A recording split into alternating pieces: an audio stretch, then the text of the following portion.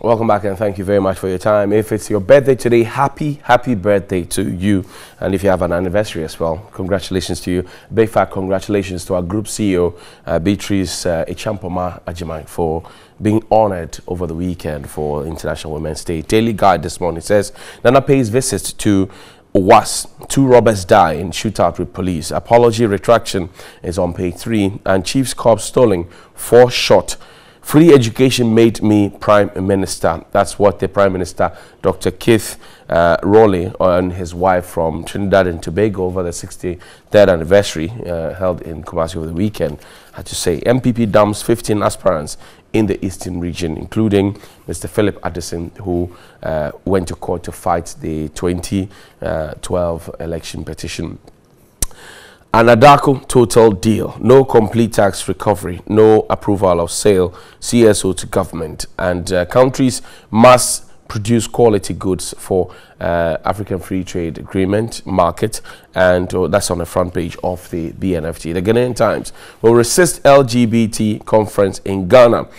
Vows Global Evangelical Church. It comes with a photo of Reverend Agbenuvo.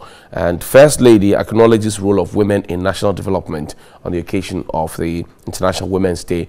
Government addressing infrastructure deficit in SHS's precedent. And JHS student stabs teenager to death over loaf of bread. The Finder newspaper, abide by COVID 2019 safety rules. President Akufo-Addo appeals to Ghanaians. First Lady salutes Ghanaian women on International Women's Day, and clearing of goods through Unipass progressing well. Government renegotiating codified conditions of service for health professionals, according to the minister. The Daily Graphic front page says graphic at 70. It comes with a lot of their very exciting stories over the years. Graphic is 70 years. Speaker launches the anniversary today. Congratulations to all our folks at Graphic, Mr. Atuafo, Mr. Sowa, and everybody else at Graphic that we know. Happy anniversary to you, those who have worked there before, those who are now aspiring to work there, and those who work there now. Happy anniversary. President Lord's Kumasi resident for successful independence celebrations.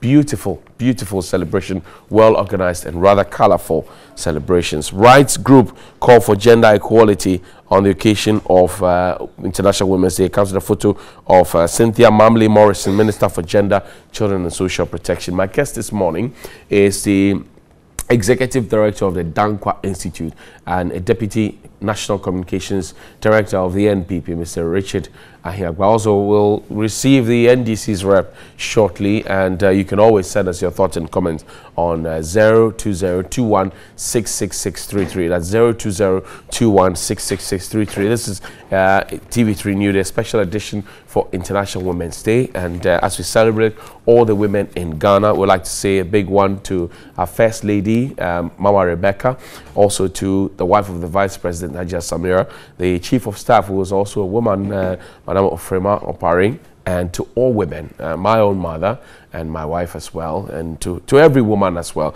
Richard, good morning. Welcome. Good morning to Fist bump, yeah. We are adhering to the COVID 2019 yes, rules. Yes. How have you been? Well, I've been good. And I've been in Kumasi, got back yesterday. Was part of what I think is truly historic moment for our country. I want to congratulate all Ghanaians and especially the people of Ashanti region.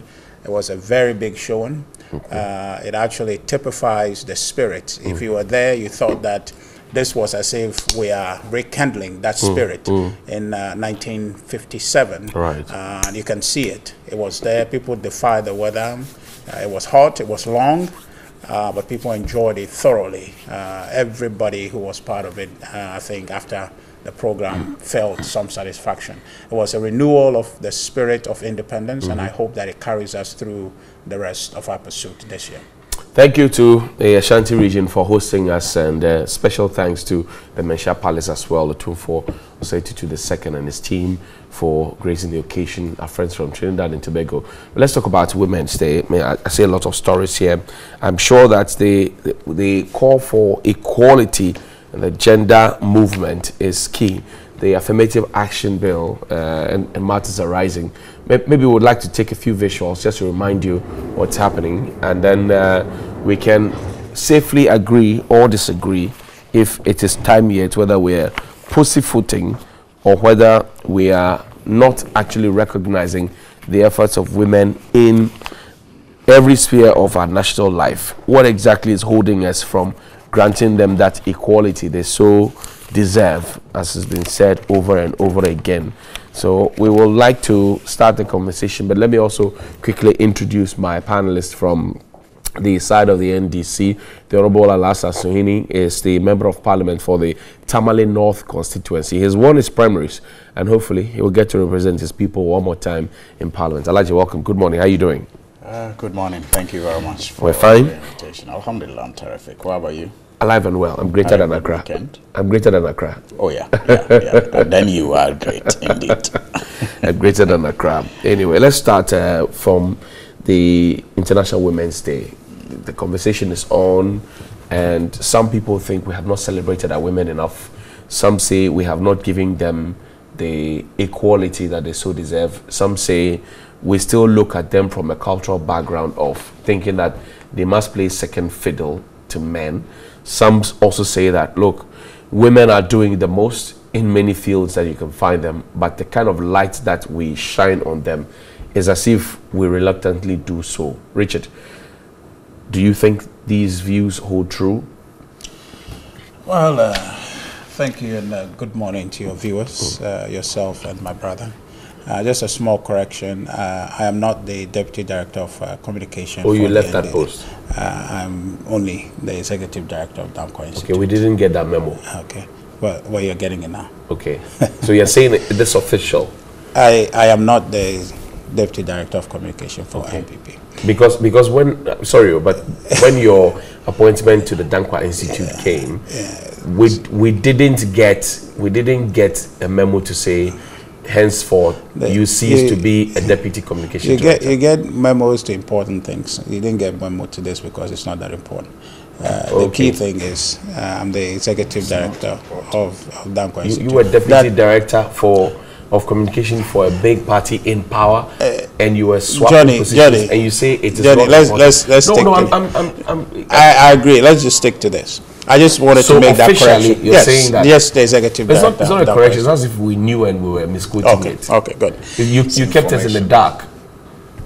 Misinformation. You know, you have a very important topic this morning. But this is also important. Yes. So you are just Dankwa Institute boss. Exactly. You are no longer communications director. That suffices. Okay, yes. Great. Okay. The issue about women, I think that is important. Sometimes I suppose I have a feeling that it should go without saying. Okay. That just as men, women are functionally able to do what men can do. It's just a question of passion. It's a question of maybe interest and aptitude that guides all of us into what pursuits we engaging in life. And therefore, if a woman wants to become a footballer, she can become. She wants to become a president, she can become. The space is open. Often that for me is a given. Maybe society has some construct that makes it difficult perhaps for women to move into certain career pursuits. But I think we have come a very long way. Right. I recall very clearly when the former First Lady, Mrs. Rawlings, in the famous Beijing platform declaration, I think that ushered a new awakening in our country, and I think that we've come a very long way. And today, if you look in the space, the public space most especially, you see women doing very incredible things, and all we have to do is to encourage women to seize the moment and to do things that hitherto was seen as the preserve of men, and that their talents and their contributions are just as critical as men.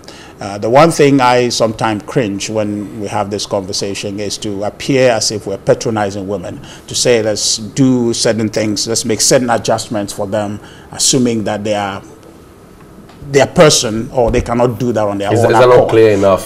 Yes. So sometimes we're asked not to even contest women when they bring themselves up for positions because, well, it is to encourage them to do the most. Yeah, I think in public position, like in politics, for example, the reason that is reasonable to do is because given the rugged nature of the terrain, women necessarily don't want to engage in that space. So when you're making adjustment in that space, it makes sense. So you can encourage them not to get ahead of the banter but it's not as if given the chance they wouldn't be able to banter the well. And so I don't want us to, I think we should do that, but I personally just cringe because I believe inherently that women are very well equipped to do anything a man can do. Right. But then we just need some awareness creation and maybe some, if you like, engagement to bring them into those spaces, especially in our part of the world where women were traditionally perceived to be doing certain things. Not that they were cast in doing so, but then by social roles and norming, they found themselves in those roles. But I was very happy, and clearly there are a lot of women that I know who are out there doing very incredible stuff, and we commend them, we celebrate them, and we encourage them to do more. The conversation about whether or not we have given them enough space. Your party, for example, and now you say Dankwa Institute, so I don't know if I should address you. No, feel free, you can just address, just bring the issue. Yeah. So your party, for example, said that 30% of your appointees would be women. If you look at the scale now, you have not done even 15%. Is it words against deeds or what? Because there's a women's manifesto, there's been a consistent call to have the affirmative action law, and you made a promise that you were going to have 30% of your appointees as women. So yes, we have Auntie Frema, we have a couple of them, but if you look at the totality, even for ministerial positions, how many women are in there? Well, Johnny, if you look at it progressively, we have come a long way, especially in this President Akufo-Addo's government. The percentage of women have increased. Now, when you set a target for yourself, we are not able to achieve it, that is one thing. But then the clear intention to do more is there, and demonstrably more has been done. My hope is that more women will avail themselves. You can set those targets, but if you don't know what happens to the background when the appointment is given to a woman, and say, no, that one I wouldn't do it. So there's a commitment. Are you suggesting that they've been offered? I'm just saying I don't know. I don't know. That's why I said you don't know. I don't know what happens. But then the thing is, we need to understand that in the space of politics, increasingly there is evidence that women really are not very amenable to the space. Is progressing. We are seeing more and more women. What we have to do is to continue to support more women when they step forward and they want to engage. We'll give them the space to engage. But Johnny, I maintain the position. Let's not appear to be patronizing women, because I think and I believe that women have the quality and the capability to do it. If they want to do it, they'll come forward. But then the platform must be there. But let's not appear as if that, we might just carry any woman because we want women to be there. Women will come forward once the space is provided, and they will come forward. Okay. The highest achieved for ministerial appointments since 1993 is 24% for women. For cabinet appointments, it is 15.8%. On the average, with the highest being 31.6%. The judiciary has more men in superior positions, in fact, in the judges in courts, as well as lower courts than women. And I've had 2 female chief justices since independence. That's Georgina Theodora Wood, her ladyship, and also her ladyship Sophia Kufu. Now, we've only had 1 female Speaker of Parliament. I'm going to swing you on this one since independence. If you consider the number of women that are appointed into political positions, you can actually count them and handpick them. So have we been fair to our women, given the fact that our population says they are more than men, they are over 50%, and yet when we share the national cake, as someone would say it, we don't find them. We find just a handful of them. Have we been fair to them? Well, Johnny, over the years, history has not been fair to women. And so it's not just about us, it's not just about Ghana.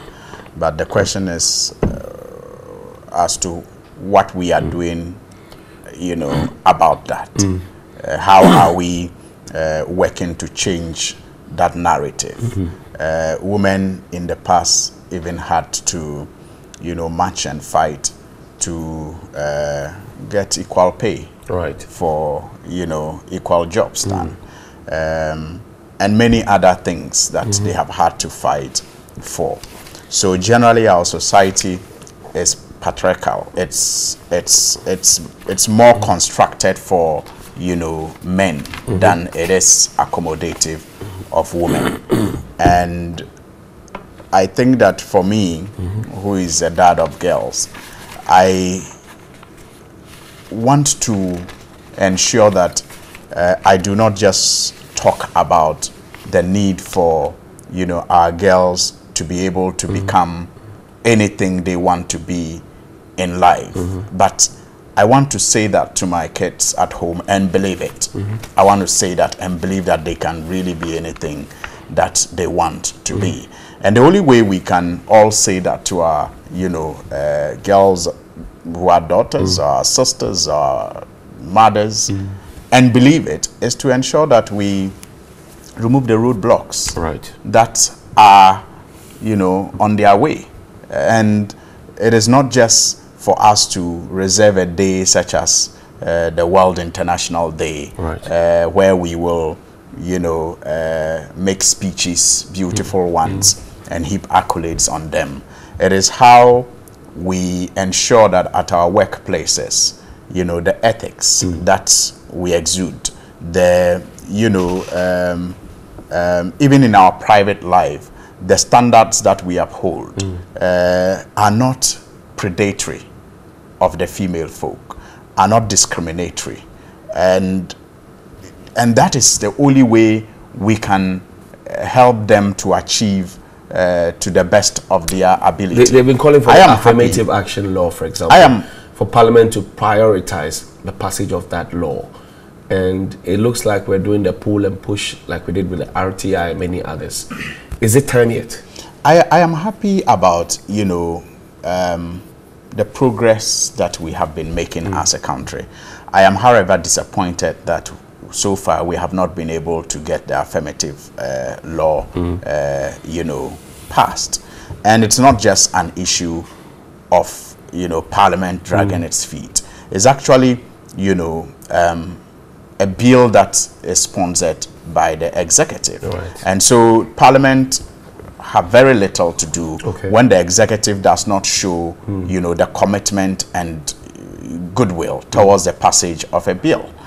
It is, for example, the leader of government business in Parliament that determines the activities. And that is why many, you know, civil society organizations in the field of women empowerment are very disappointed in the president because he made that pledge in opposition. In his first State of the Nation address, he promised to get it passed. In the second State of the Nation address, I think he just brushed over it without indicating where it was. And I think in his third State of Nation address, he did not even mention it at all. And in the last State of the Nation address, he didn't mention it at all. And it is not, you know, properly before Parliament as we speak. So think that's lack of commitment. Exactly. It tells you the commitment level of the president as far as the passage of this bill is concerned. And remember, this is also a president who has also, you know, said that our women have not been amplified enough. They have not really put themselves in positions that makes them, you know, deserving of some of the positions that people think that they should be having. And again, I think that the women were right when they took issues with that and criticized him heavily. And one would have thought that in making amends, he would have perhaps begun to do things like pass the affirmative law and other actions that will ensure that perhaps he listened to their reservations and is meeting them halfway or making the efforts to make amends. But very characteristic of this government, know it all, listen to nobody, and do as you please. You don't seem to get the sense that all the venom, if I will describe it as such, all the criticism that people, you know, raise based on that position that he took is yielding any results. You know, you just mentioned that we have only had one speaker of parliament. One female speaker. Yeah, that was under President Joyce Bamfordado. Yes, the NDC administration, and it is the highest position any woman has ever attained in this country. You know, and I think that we will get there. You know, when? That's the question. We first of all have to change the structures. Is it because we can't find the women to appoint, or what? Well, sometimes I've heard people with appointing authority complain about how difficult it is to get the women to appoint. But the issue is not with, the difficulty is not with getting qualified women. There are so many qualified women. Right. There are abundant of talents, you know, that you can choose from. Right. But the structures make it even very difficult for those women to accept those appointments in some cases. Okay. The structures. And that's why we need to dismantle those, you know, structures that make it very difficult for women to function. A social structure, for example. Yes. For example, you go to some institutions and women are only seen to be doing well because they are connected, you know, sometimes sexually, the perception, I mean, to some people. Why should that be the case? Why should people think that women who we sit in class with, who beat us sometimes in exams, you know, are not capable of, you know, earning the promotions that they get at our workplaces? Why? You know, these are some of the things. We live in a society where it is the belief of some people that women in politics cannot be trusted when it comes to being faithful with their partners. Some people think that for you to rise on the political ladder, you may have some engagements. It is so difficult for people to accept relationships between males and females in our society without thinking of any, you know, amorous relationship between them. And those are the structures that I'm talking about. Right. And perhaps some people have also been raised, especially men, to think that it is their right to prey on women.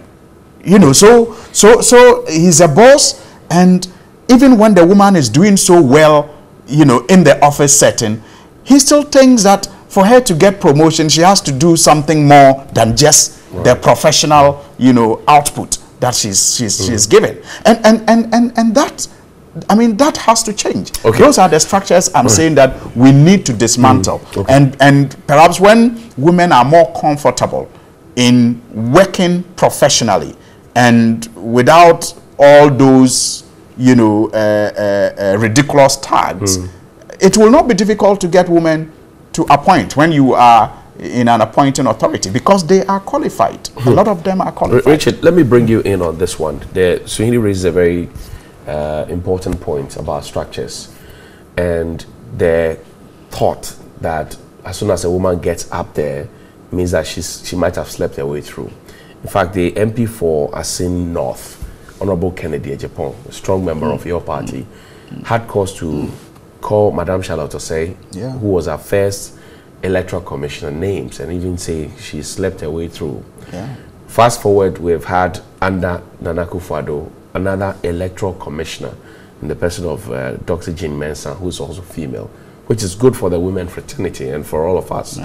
But should we be calling our people who seek to denigrate the dignity of women who, like you said, may find it difficult at some point, not because they are not qualified, to accept positions because of some of these low comments that are thrown at them? Should we be calling them out? Well, Johnny, my brother just stepped in a few places that I don't think was really good for the conversation. Okay, you answer my question first. I'll answer your question, but it's important for me to be aware of what he's saying and the nature of the conversation we want to have this morning. You see, we're talking about women, and generally when you look at the history and the forward movement of women in our politics, and unfortunately we have reduced this conversation to politics as where women are functionally needed. Okay, but that is not. We should look across the social spectrum and say that where women are engaged anywhere, they are functionally capable, just like men, to deliver. Okay, so let's not make it political appointment and all of those things. It's essentially part of it. But when we reduce it to that, and that is why I said earlier, it's a question of passion. Have we done is there any understanding to say, any insight to say women compared to men are just as equally interested in politics? You understand? I can guesstimate right now to say if you ask about 10 women, maybe just about 2 or 3 will say I'm interested in politics because of the rugged nature of it. So they are not willing to avail themselves in the space and to that's begin because with. people talk down at them and try I'm sorry. to...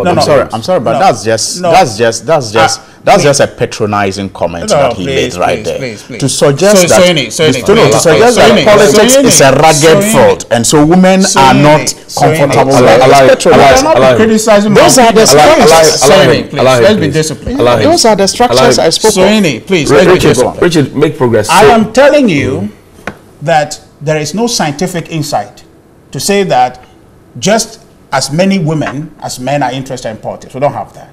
So let's not reduce this discussion to politics in essence. I'm saying that, and I'm also, my question to you is that... I'll answer your question. Look, I know your question. Women, it feeds into this one. Women are capable. Yes. They are competent. Yeah. They are confident. Yeah. It is because society looks on while a few people denigrate their dignity.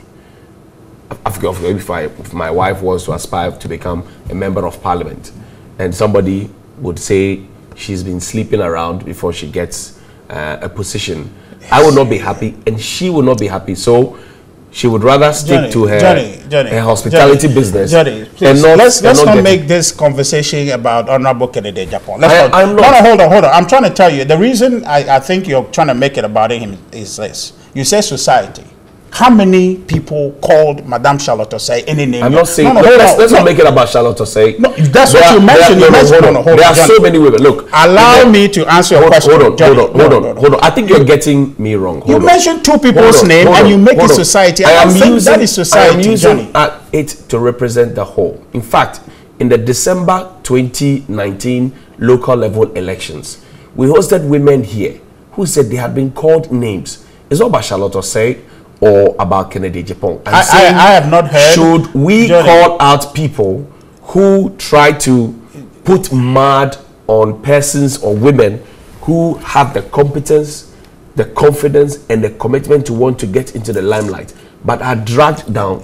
Let's not make it about Kennedy Agyapong. But that's what you cited. And so you see, the truth of the matter is this: we need to get to a point where we are moving forward in this country. This kind of backpedaling conversation, which my brother here is trying to do about President Akufo-Addo and all of these things about affirmative action, those are not the forward movement conversation we want to have. The point of the matter is this: that we must create equal opportunity for our women to participate. Our politics, if it has any number of women, you can have your texters get involved in this to see that would women, looking at the texture of our conversation in politics, would women be interested in getting involved in that conversation? They are not interested. I don't understand you when you say the texture. How coarse the political discussion is. That includes insulting women and denigrating them. Should we be calling people out for please, doing let's that? focus. What I'm trying to tell you is that if you don't know how the texture of our conversation in politics is, then maybe I'm not the one to educate you. But what I'm trying to say is that... I'm not a novice in politics. But you're asking me a question which I know you know. Okay? The point is that our politics is such that it doesn't appeal to women. That one is not a question you have to debate with me. You just can throw it to your viewers. They will tell you. And so we are saying that it's a question of interest, number one. But the women who have shown up, if you look at the tradition that I belong to, and you look at the involvement and the progress of women participation, you cannot fault my tradition for not doing anything. And I'm saying that... And we have come forward, apparently, because we in the NPP have moved a conversation and gotten a lot of women involved. In fact, this president... started a lot of initiatives. The most recent one is the He for She campaign that he started. What is it? Is that it's trying to create an atmosphere for women to engage. And I am saying that on a day when we're celebrating women, let's focus on the positive things that women have done. Let's focus on things that we can continuously do and reform to ensure that women participate and find appetite to join the political discussion. Let's make our discussions about issues, about policy, not about this backpedaling and name calling. Let's focus, because I believe, Johnny, I believe that just like any man, if you take any one man or any two men, and you put women side by side, they are capable of doing everything a man can do just as perfect. But the thing about it is that when it comes to a political space, the nature of our conversation, how rugged it is, even the cost involved, financial involvement makes it so prohibitive for women. Let's have conversations about that. Let's not begin to call about honorable this, honorable that, answer my question, this and answer my question now. Yeah, what's your question? Should we, as a country, begin to start calling out men who go at women because they want to get onto the political space or they deserve a certain appointment, and they would denigrate their dignity? Should we start calling them, no matter who they are? Should we start calling them out and say, what you did is wrong, stop it? Don't denigrate a woman to say she, for example, has slept around, she's supposed to have taken some money, she's done this because her system is...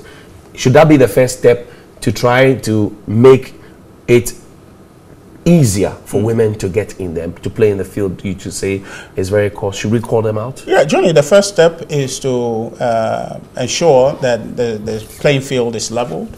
I don't think calling people out is any more effective than doing what we must do to engage women in the space. And also the next thing is women themselves finding, we shouldn't be seen, that's what I said by patronizing, we shouldn't be seen as trying to shepherd women in that direction. They must find the passion in themselves, and increasingly more women are finding the passion in themselves, knowing how the rough the terrain is. They said this is what we want to do because this is our life's mission, and they find themselves, they have a vision when you say it is rough, I find it difficult to accept. You know why?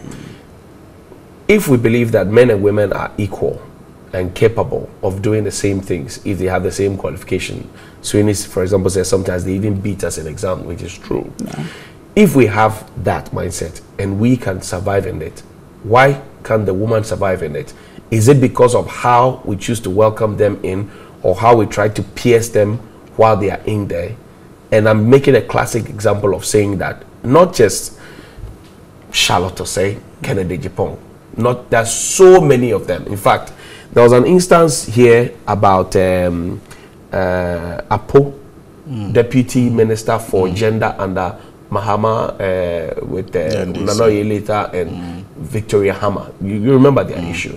So I'm saying that should we start calling out people as a first step to say, if we stop this, it will help to make the situation easier for women to go. Should we do that? Johnny, what you think we shouldn't do that? No, I'm not saying that. Yeah, give it a second chance. Okay. Should we call them out? Listen. Calling people out doesn't solve the problem. It only gives oxygen to those comments. That's why you are still talking about Honorable Kennedy Agyapong, Charlotte Osei up until now. Women are not interested in that. They are not. Because if you don't give public women are not interested in that. If we don't give currency to those comments, it is relegated to the background. No. People will follow that example. I'm telling you that people will follow that example. Johnny, hold on. How many years ago, and you are resurrecting that conversation, and if I engage in that and say, oh, he's right, he's wrong, he's right, he's wrong, then we are promoting that conversation. Let's forget about it. What is good about the women agenda is that today, back in the day when all these things about women involvement and women participation was key, it was about education. Because we thought that women, even if they go to school, they end up marrying, and therefore it was not effective. Our cultural background, it was not effective, it was not actually seen as the thing to do for women to go to school. But today, that is not the case. That is a women forward movement. So it's not about politics and the appointment of it. That is a parochial, very tunnel vision discussion of the matter. Let's be... It's not it. No, the president said 30% of his appointees... Johnny, hold on for me. When you say it's not about politics and appointment... Yes, because then you reduce it to... I disagree. The president stood on a campaign platform and said 30% of his appointees should be women. Yes. So that could include the position for Dankwa Institute, or deputy for communication. In fact, until you left the MPP Communication But Bureau. Until you left the MPP Communication Bureau. Let's keep going back. No, I'm asking you. Even within the structure of the MPP, Director of Communication, and you have about 4 deputy directors of communication. About 10. Maybe 10. Yeah. How many of them are women? We have 2 that are women. 2. Yes. What is the population of? So you see, Johnny, please. We're sharing the cake. No. And we are not allowing Johnny, them to there is no the cake that is being shared at that level. We were talking about women participation. Do you know that there was a time in this country, or even in human history, where women beyond the kitchen were not seen to be welcome? Do you know that? We have gone past that. So it is not about politics, it's about providing space for women to find their level in life. So that based on their passion, based on what they think they can do, based on what they think is their life's destiny's work, they can get anywhere they want to do. Today, if a woman wants to be a politician, there's no roadblock to that. That is the conversation. So when you begin to do cherry pick and do all these things, you are not helping. You are progressively patronizing women. I don't think that is necessary. The calling of names and this person, if we don't give currency to that this morning by saying Osibesi called somebody by name and that, we are not promoting that discussion. You think that somebody will not be learning from that? Considering the prominence of this individual, if the person sees that when the person said that it was ignored, if it goes unpunished, how do you punish somebody for that? But I'm just saying, if we as objective society, we think I will not call anybody by that, I will not refer to anybody in those terms, and if somebody says so, and we don't give that currency, it doesn't get that oxygen to thrive. It dies. And nobody learns from that. So I'm saying that let's not even repeat that conversation. But let's say the good things that women can do and say that if any woman is passionate about public policy, if any woman is passionate about doing politics, if any woman is passionate about being MP, today the opportunity exists. If you look in our party recently, even when the filing fees and everything that was done, there was an adjustment for women so they can participate. Cost is prohibitive, but so they've gone ahead to create a platform that will allow women to do to get involved. And I'm saying that this conversation is important. But Johnny, by all means, let's not make the progress of women solely about politics, because there are fantastic things that women are doing. There are women, engineers up and down. Yesterday, Friday in Kumasi, there were women in the army, falling down from the aircraft and doing wonderful things. Those are things we should talk. You understand? Those are things that we should talk about. But when you get this kind of narrowed conversation trying to score political points up and down, I don't find it to be constructive for our society. You think talking about the things we are discussing now, political appointments, etc., for women is narrow? If you, Johnny, you should listen to me. You reduce it to that. That's not the only thing. We have not talked about how women have come forward in terms of education. There are women doctors, there are women engineers, women, everything in our society. Is only politics what we do in this country? That's not true. Okay. Is politics the only thing women want to do? That's not true. Okay. But before then, you didn't have a women pilot. Did you have one? No, because... Are you speaking out of... I'm saying that when the history of women emancipation began, women were consigned to the kitchen. Right. That was where we started from. But we have come a long way where across the spectrum, women are functionally present and they are doing key things. So you're satisfied with the involvement of women in every sphere of life? Is that what you're saying? Is that what I'm getting from? I am saying that we have progressed and we are progressing. Are you satisfied? But you see, it's not about me satisfied or not. You can never be satisfied about anything. You have to continuously engage in progress and improving. Today, we have even in our country a female presidential candidate in this country. You understand? Haven't we have that?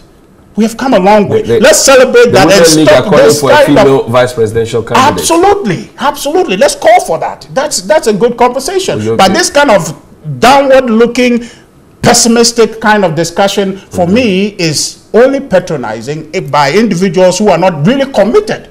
Tell me their tradition, what they have done to advance women. When you talk about one speaker, we talk about I think that chief justices that were appointed in this country. Yeah, so that I'm not told that time is up and we are wrapping up, because he's raised a number of issues. Let me ask you the same question. You didn't come early, so let me start with you. Should we start? I was waiting for you, so let me go. Excuse me, let me run my show, please. Should we start calling out people who denigrate the dignity of women who want to get into leadership positions, whether it's in business, politics, wherever it is? Should we start calling them out? First of all, we need to understand what is at stake. We are celebrating International Women's Day. And right here on this set, even though my brother has tried to, refine what he initially said, he suggested that our politics is so rugged that women cannot, or do not find it, appealing, or cannot play in that game. That's the way he put it. And I said that it is patronizing, because when we are talking about the blocks, the perceived, abilities that we have of women, and where we place them in society, those are some of the mindset that we need to change. That because it is rugged, women can't play in it. Is it rugged, really? It is, but women have played in more rugged areas, and so they can. But how can we make it in such a way that it is not discriminatory to women? And that is where your question comes in. It can be rugged, but non-discriminatory. But so far, what we have is a discriminatory platform. And that is why those examples you gave are relevant to this discussion. And that is why, again, we need to understand that talking about the affirmative action is not just politics. When 20 NGOs come together to call on the President of the Republic to pass the affirmative action, they are not just doing politics. They are not just reducing women empowerment to a narrow thing like my brother is suggesting. Maybe he doesn't understand the topic. But even in that law, we are talking about decision making, putting women, giving opportunity to women to occupy decision making positions. That's narrow, according to. And so, if you describe that as a narrow view, or narrowing it to just politics, then you don't understand what is at stake. Again, the bill talks about, answers the question that you asked. The bill actually suggests that anyone who denigrates a woman simply because the person is vying for position should be liable for prosecution. That is what we are talking about. So it is not just narrow, unless you don't understand what is at stake. So when 20 NGOs say what I just said, that perhaps the disappointment that they feel that the president has not passed the thing, it's not just reducing it to narrow politics. You're backpedaling. Unless, of course, he wants to vindicate me when I say that people in government, like himself, I'm not in government. well, so you know his party people in government, like they say, we are just from Kumasi, Omonti Jai. Like they don't listen to anybody. They think they have all the knowledge in this world. That is what I said. That perhaps the president is not acting in ways to show that he is making amends after that his amplified speech, and he's meeting the women halfway, or showing remorse because perhaps he doesn't care. So when Richard tells me, we have female pilots now. When Richard tells me that is a narrow argument, then he vindicates me. Johnny, that's narrow because you have reduced everything to politics. That is not politics. I'm telling you, what is the use of politics if it cannot provide, a level playing field for everybody? There's no cake that's being shared, right? No. What is the use of the politics that we do if it is not? Why do we talk of free SHS? Is it not to give equal opportunity to every child to have education? Is that politics? Should we dismiss free SHS because it's politics? Johnny. No, it is not. So when I say pass the affirmative action law, it's not politics. Because you have not passed it, you say it's politics. Let's forget it. When you pass it, you begin to tell me how relevant and important it is.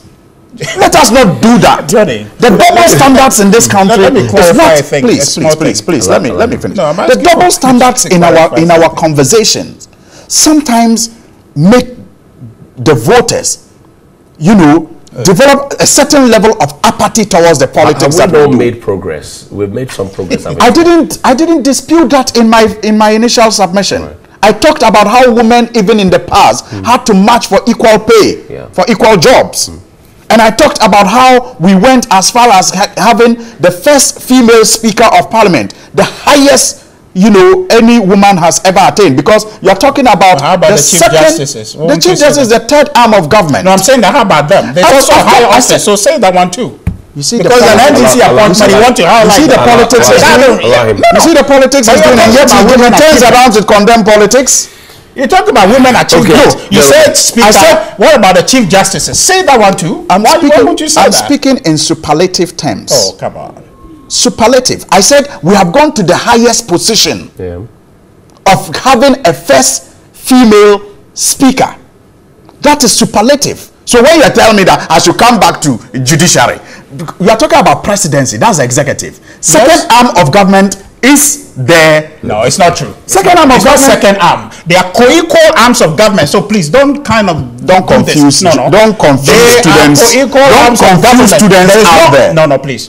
Parliament is not superior to the executive. The executive is not superior to Parliament. The judiciary is not superior to executive. How many arms of government were you talking about? We have three, my bless, please. No, how many arms of government were you talking? Go ahead. No, how many arms of government were you talking? I don't answer questions now. No, but please, let's start. Look, for the sake, you see, you are a journalist, Johnny. You are to educate and inform. Don't refuse to educate. How many arms of government were you taught? There are students watching you. I don't answer questions on this. You had 3 arms of government. And then you had the first arm of government. I just mentioned that. So what do you think you're talking about? Saying that the executive, of course, is the first arm. The second arm of government is the legislature. And I'm saying we have gone to the highest level of the legislature. There's no highest. They are on the same level. And then you tell me I should come back and mention judiciary, but that's neither here nor there. That's neither here nor there. I am not. But you see, I understand you're not a student of politics. I understand, but there are equal branches of government. There is no one above the other. I am not talking about which one is higher than the other. I'm talking about what you're saying. You are speaking superlative. Yes, it means the executive is higher. It's not. Richard, they're on the same plane. That's it. Richard, the executive appoints them all. Hold on, Richard. No, but it doesn't position them above them. But the executive appoints them all. Please. It's a matter of fact. Richard, so you are confusing the discussion because you simply do not understand what is happening. When the president, you can revise when the president is out of the jurisdiction. Johnny, am I done already? Hold on for me. Goodness. When the president is out of the jurisdiction, the vice president takes over. Yeah. When the vice president is not there, the speaker of parliament takes over. Not the judge, not the chief justice. When the speaker is not there, the chief justice takes over. That is hierarchy. Does it talk about hierarchy and the ranking in the 3 arms? No, it's a functional position. Okay. When you look at the construction of our constitution, we have 3 arms of government, co-equal branches of government. Just Google that I mean, this is fundamental understanding of policy. When are we taking the affirmative action?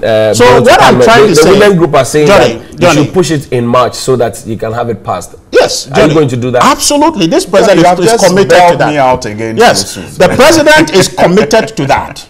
And I'm telling you that if you are looking for any president who is committed to women's agenda, it is not Sohini who sits here and talk about it against Akufo-Addo. He has demonstrated that he doesn't has lived in that. That's all. You see, who dares Sohini to say the truth? Oh no, please, because you are not credible. You are not credible when you speak those things. Because the affirmative action is talking about what has his government done about it in 8 years? Arrogance of the because it's not. He comes from a place where they don't have the credibility to talk about that matter. Please, the record is out there for everybody to see. I am passionate about this issue because we must make honest progress. The thing I was talking about, reducing it to politics, is that he's making it about political appointment only. But women, that's what you're doing. Women have come forward. There are a lot of women professionals today. We must celebrate that. It is not all about politics. 30% of your how many percentage of women have Akufo-Addo appointed? You tell me. You check. You are the one criticizing this. How many? We have over 129 ministers. How many of them are women? It's not ministers only that are appointed. Okay. You agree? Okay. Chief executives? Yes. How many? I don't know the percentage, but it's far better. We'll see you after the break. Thank you. It's far better than what They are He's the appointed, and they are not the ones director that come and criticize of the Dankwa Institute, and he says he's no longer the deputy communications director for the NPP, and also Alassane Sohini is a member of parliament for the Tamale North constituency, and he's been here on the ticket of the NDC. So where is that you are no longer the deputy communications director of the NPP? Executive director. Okay, but you speak for the NPP as well. No, I speak. It's called branding. Okay. As an executive, no, I speak as executive. You keep making that mistake. Okay, I speak for the Dankwa Institute. I share. Oh, please allow me. This is important. This is important. I speak. But when you say I made a mistake, it's not as if you wrote a memo to suggest to us. It's an honest mistake. Yes. Okay, no, it's not an honest mistake. I didn't make a mistake. Okay. You didn't communicate it. Okay, so you didn't make a mistake. I don't know. You didn't make a mistake. So what I'm saying is that I speak as the executive director of Dankwa Institute. I only share the policy position of the MPP, where I sit. A time ago, when I was a party spokesperson or communicator, I speak purely for the party. But today, I align with the party in terms of policy, which is what we promote at the Dankwa Institute. So when you appear on set, you are MPP? When I appear on set, I speak from the position as a Dankwa Institute person, align with the MPP. Listen, align with the MPP on account of policy. That's it. You have rebranded. Thank you very much. It's not about rebranding. It's just a positional thing that I'm trying to clarify for you.